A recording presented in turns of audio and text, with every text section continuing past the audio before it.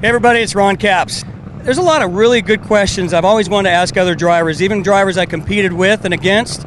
This is a perfect opportunity for me to play a reporter and just have some fun, ask some questions that maybe they don't ask in the TV show. So what better place than here on Comp Plus to have a little fun with some other drivers.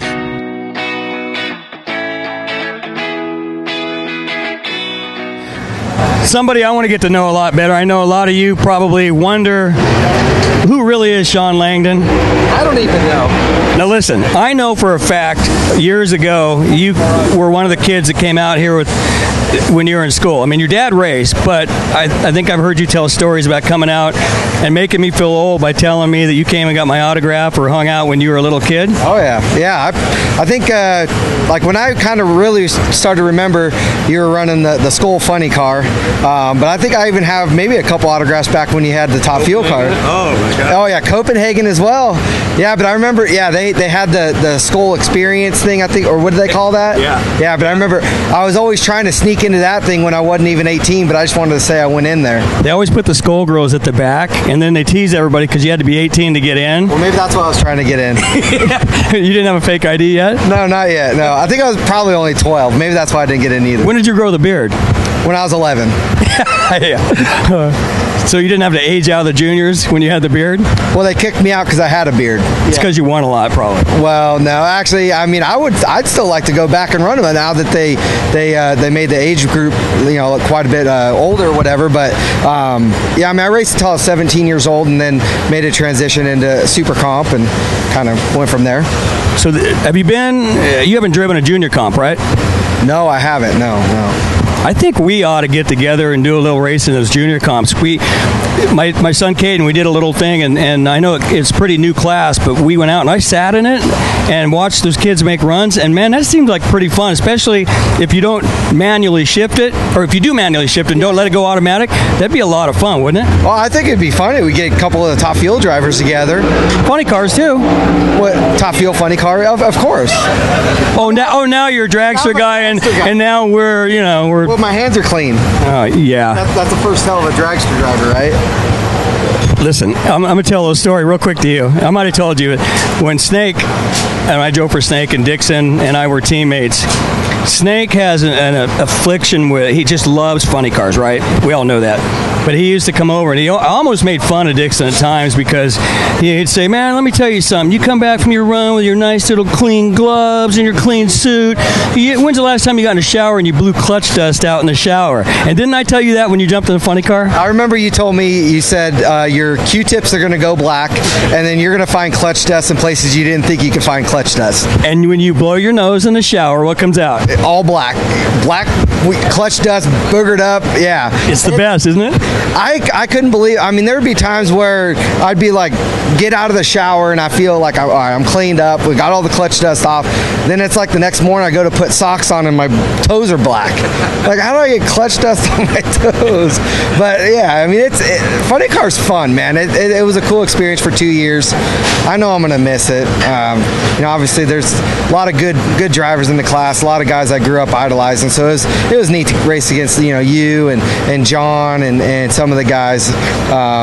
It's like poker, though. You and I were talking about that on your podcast. You know, I started Top Fuel, but it just seems like funny car from the get-go. And when I went in, it was Hoffman, and it was Etchells, and it was Epler, and Force, of course. And it was battle of roll it in whatever you wanted. It was such a different scenario than the Top Fuel guys. Is it still that way? In the funny car class? Yeah. Compared to Top Fuel? Oh, yeah, absolutely. Yeah, Top Fuel, like, you know, from when I started, it was always kind of I don't know if you call it a gentleman's agreement, but everybody just kind of stayed shallow, and it kind of got into like a flicker fest where everybody was kind of like puffing their chest a little bit, like, "Ooh, did you see my flicker? I got 3 flickers on the bulb." And then so I kind of carried that mentality in a funny car, and I'm thinking like, "Ooh, you see my flicker?" And then it's like you got a couple guys, "Ooh, did you see me deep stage?" And I treat your ass about it, you know.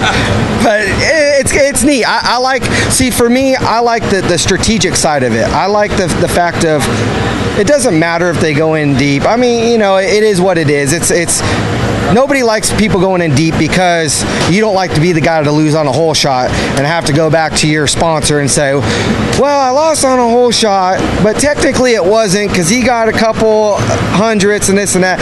And it's too dang confusing. So at the end of the day, you just eat the bullet and say, I lost on a hole shot. It's just kind of a pride thing. But I like the strategic part about it, where you're racing a guy and it's kind of like, all right, what's he going to do? You try to outsmart the other guy that you're racing. You try to think about, like, okay, he's kind of a straight up racer, so you just race him straight up. This guy maybe takes a little time. All right, maybe I'll speed him up, or maybe I'll slow it down, or maybe I'll try to go in a little deeper before he does. I like that kind of stuff. I like thinking about stuff like that when you're in the lanes and trying to prepare. I think that may be the bracket racing side of me. That was my next question. JR and I talked yesterday about it, and he's still so upset at himself about how he let force get to him and flicker the light, shut it off, and it got to him. And we all know he's going to do it, or somebody else will do it, but the fact that you pride yourself in not being taken advantage of when it happens, and he's still so mad. It's you got to let it go. And it used to happen to me when I was younger in the rookie years. But speaking of the bracket stuff, I'm sure that translates a lot over to what you do. You talk about flickering, and for the kids at home, we're talking about staging so shallow that you are so shallow that it actually flicks the light. And I see a lot of junior dragsters do it, and they're really good at it. It's almost like how many times can you get it to flicker is the more you can puff your chest out, right? You get it blink, blink, blink, blink, blink, blink, and then it's on. So, okay, you do all these $1 million races, big bracket stuff. Who are the top 3 baddest hombres, bracket racers in the country, if you had to name 3 right now? Well, you look at, there's a guy, Johnny. The 3 that you hate when you sign up for one of those on your off weekend and you see the entry list and you go, oh, man.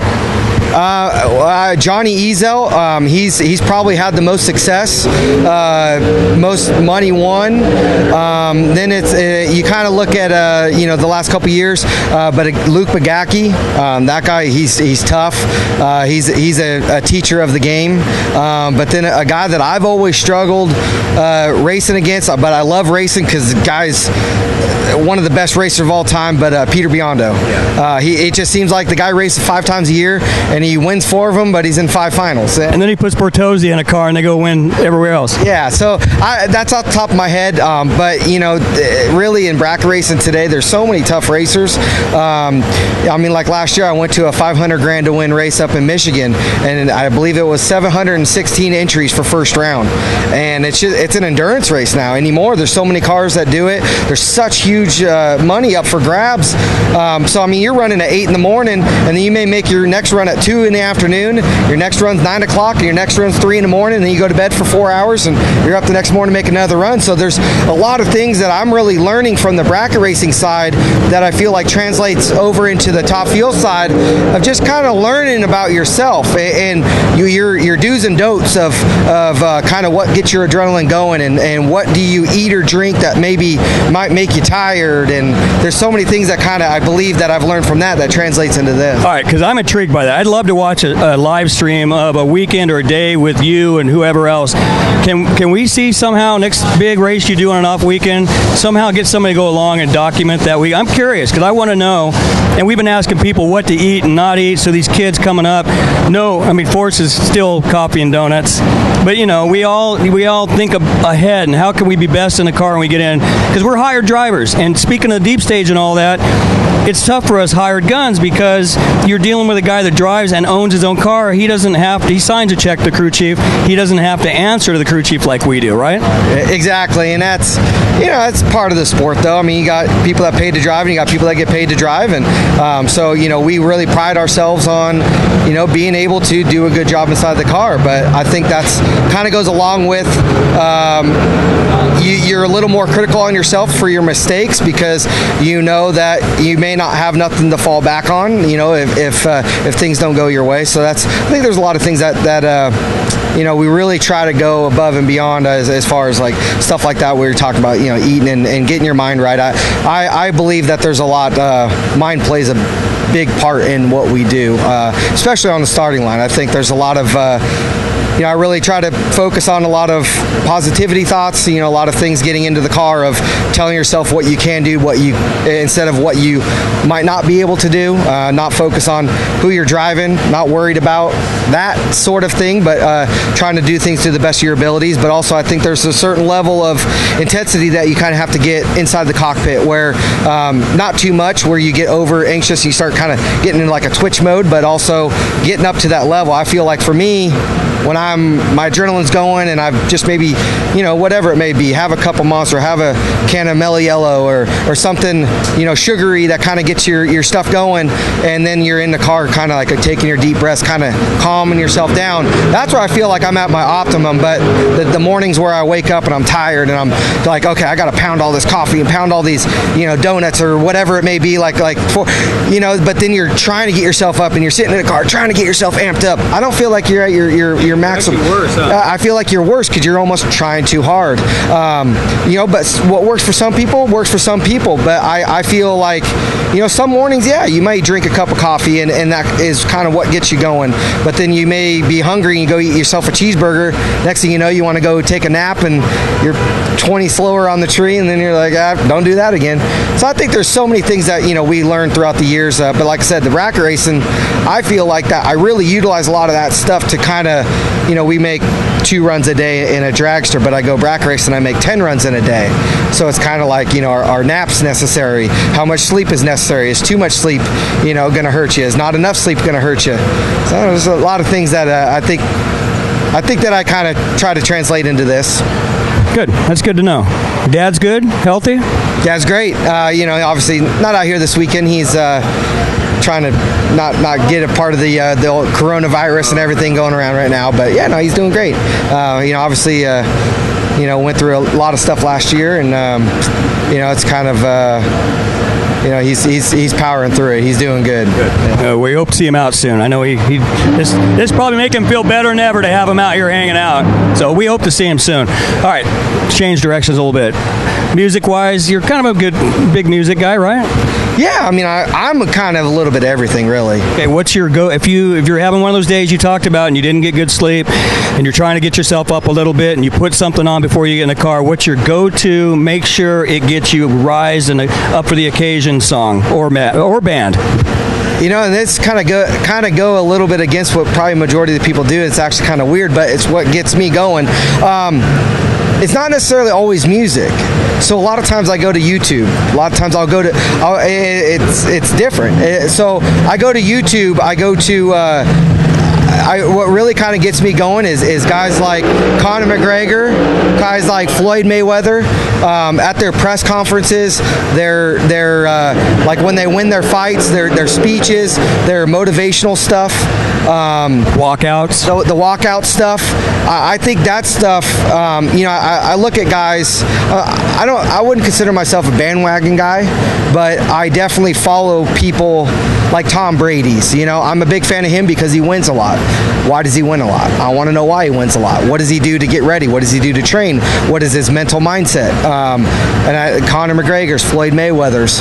I look at a lot of those guys, and I just kind of look at their mentalities of what it takes for them to get into those moments and what their mindsets are in those moments. And I kind of feel like I watch that, and I kind of feel like those are the things that get me really motivated.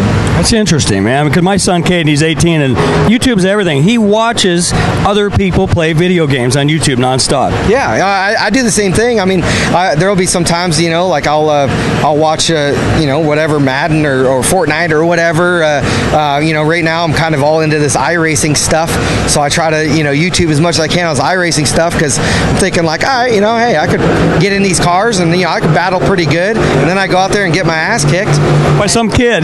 By some kid from Brazil that I've don't know his name, and I learned a lot. Actually, I learned a lot in the first week that I had this iRacing thing. I learned that you can't speed on pit road.